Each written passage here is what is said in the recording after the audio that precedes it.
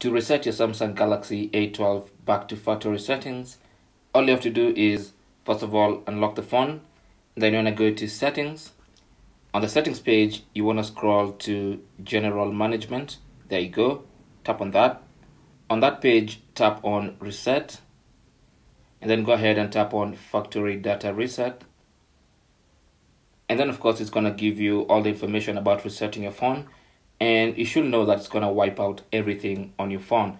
It's going to go back to exactly the way it was the first time you pulled it out of the box. So it's going to completely erase everything, all the accounts, all the photos, songs, music, files, everything's going to get deleted. So before you can do this, make sure you have a proper backup of all your files. And then tap on reset. Of course, you'll be required to enter the PIN. And then confirm by tapping on delete all that you want to reset your phone and wipe or erase everything on that phone.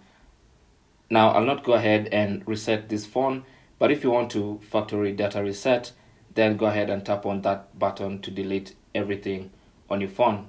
Now, if you don't have access to the phone, maybe you're locked out and you cannot get in, you don't remember the password or the pattern, then you can still reset your phone by doing a hard reset. You can check that out using the link I'll leave in the description below. But as far as a factory data reset is concerned, that's how to reset your Samsung Galaxy A12. Thanks for watching.